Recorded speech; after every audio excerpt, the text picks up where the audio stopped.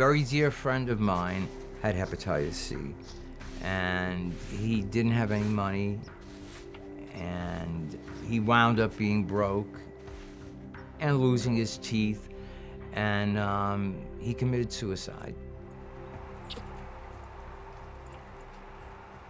I visit him and I have conversations with him. It's just a place that I go to think about how fortunate I am that I'm alive.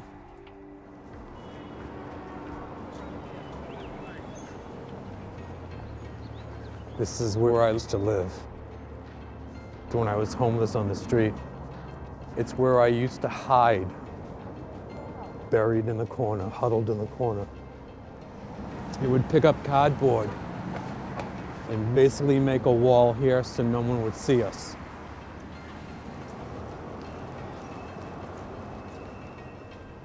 Shooting up drugs is not something that's socially acceptable, you know?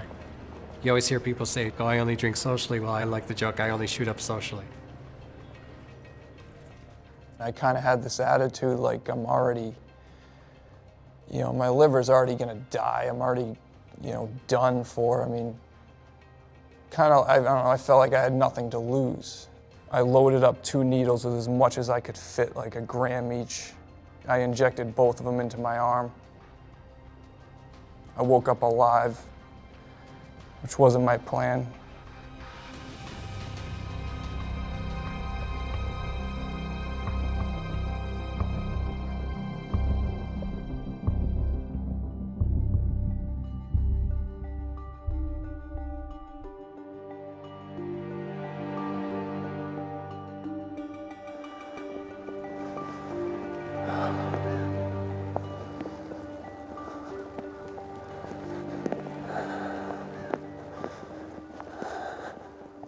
I remember at a young age having no food in the house and having no clothes and utilities always getting shut off.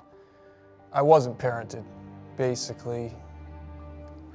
I mean, it made me a lot stronger, a lot more independent, but it also left me with a lot of issues.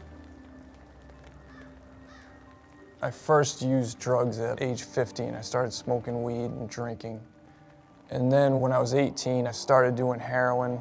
I'd have a year on, a year off like that for about 13 years. A couple years ago, I was at a good place in my life, actually. I wasn't using drugs anymore. I had a good job. And then that's when I started to feel sick. That's when I started to feel the symptoms of the Hep C. When someone has hepatitis C, it affects them psychologically. It's like this weight, this burden that I always carried. There's a loneliness that comes with it. You know, what girl would want to be with me after this? It can cause more issues and it can make existing issues, especially like drug addiction and depression, it can make them a lot worse.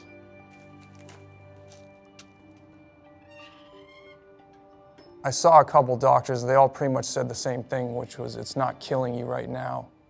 And I was very shocked to encounter just apathy from them.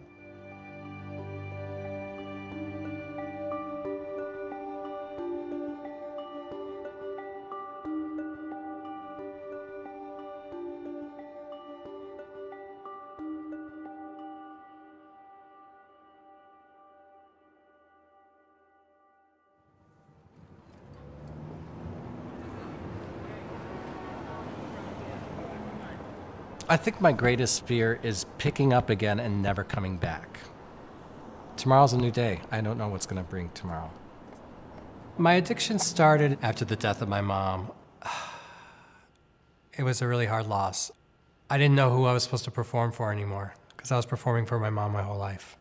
I didn't know how to deal with it. I didn't want to deal with it, so I escaped by shooting up crystal meth. That's how I dealt with that pain. And rotate parallel with the inner thigh, and then bend the knee up and the toes drag and open on the floor.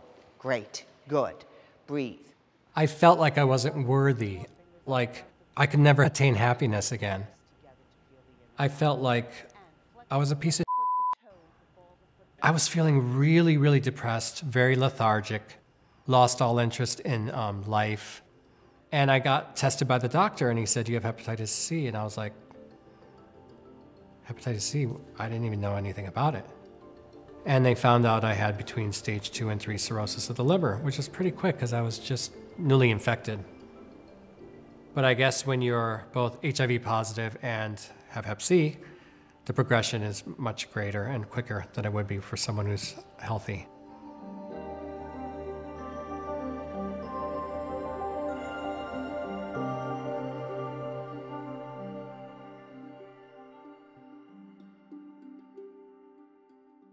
When I was 16, I ran away from home and lived on the streets. One night it was my birthday and it was pouring rain and I'm sleeping under a tree in the public garden and I'm like, well, happy birthday. This is my life, you know? By the time I was 22, 23, things just weren't working for me anymore on the streets. I was looking at my life and I'm like, well, you know, I'm a drunk, I'm a drug addict, I don't have any place to live, and I just realized something's gotta stop.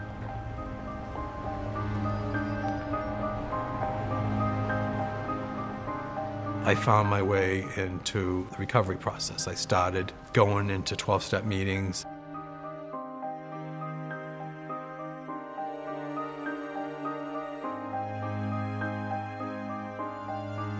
I get a letter in the mail from the health department, and I open the letter.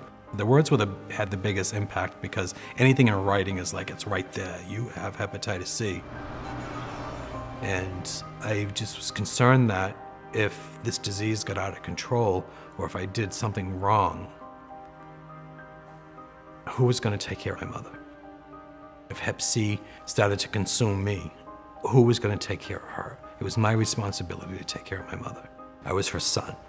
And when she died, I hadn't gotten my cure diagnosis yet. And I know she would have wanted to hear that.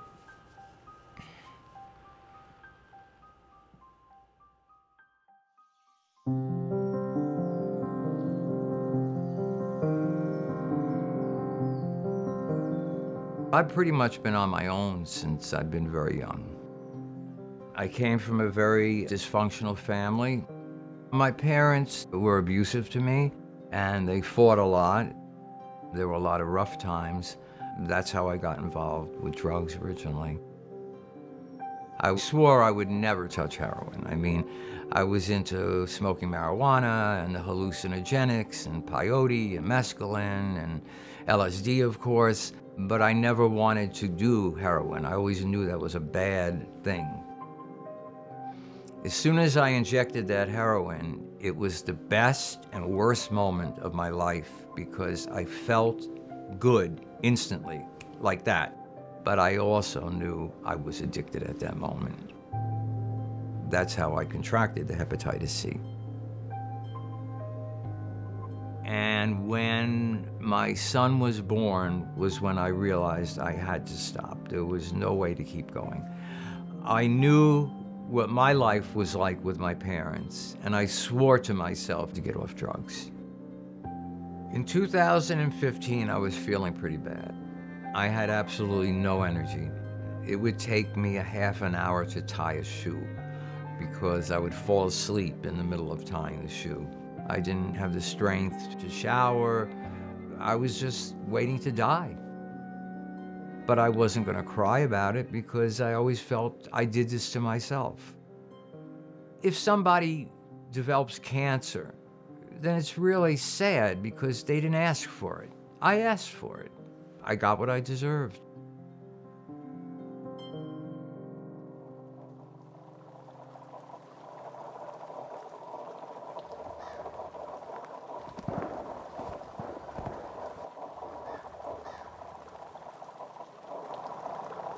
The last doctor I got, I knew when I walked in his office that it was going to be different. He actually treated me with compassion and he showed a genuine desire to help me. So I had a lot of hope, actually. I felt good about it. But then months went by, and and then a year, and they're still fighting to get the insurance company to approve the medication. That's when I kind of gave up. When I gave up hope on getting treatment, that's when everything got out of hand. And so I bought a ticket to Bangkok. And then when I got to Bangkok, I had no plan. I had no destination. I decided, I had a good run. I lived a good life.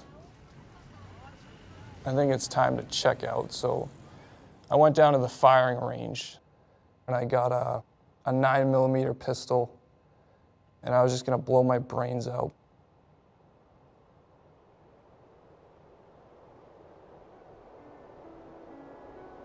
Something inside of me changed. There was this voice inside of me saying, this is not your path. And then I got the email from my doctor that the medication was approved.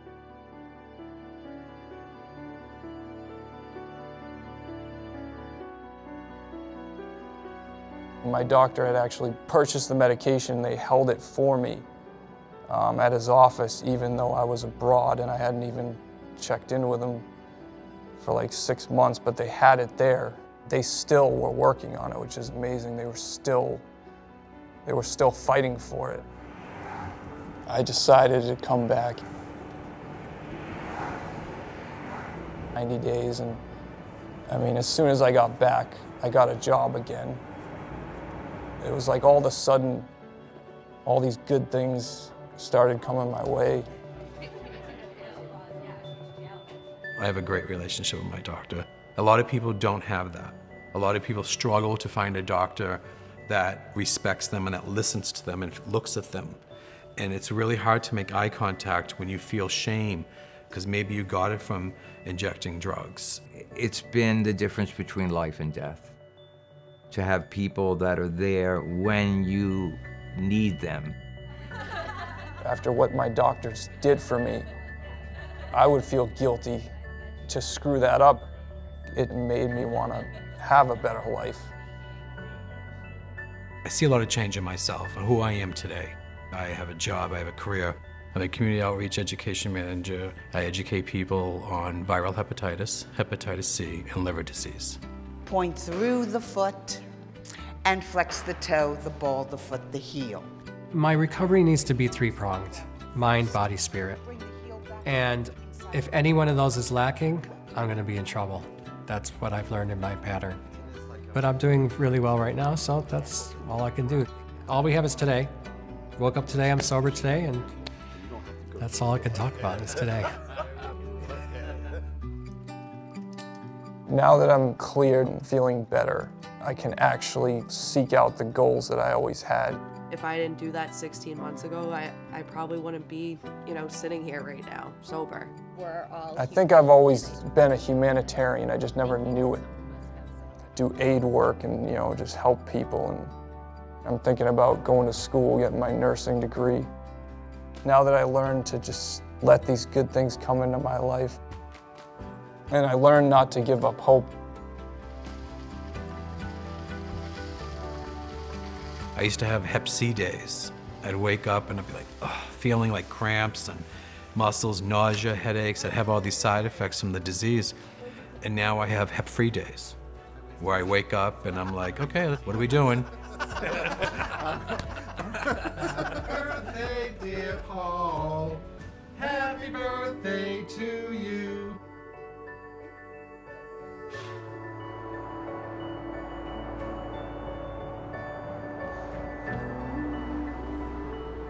Well, it's season to be jolly. Being cured of the hepatitis C has opened up a whole new world for me that I never thought would even be available to me. You have your own. Wow. You like it? Yeah, I love it. It's as if it was made for me. I mean, at 65 years old, being madly in love with somebody that I'm going to start to make a life with, and recording a new record is quite a shock for me, to say the least.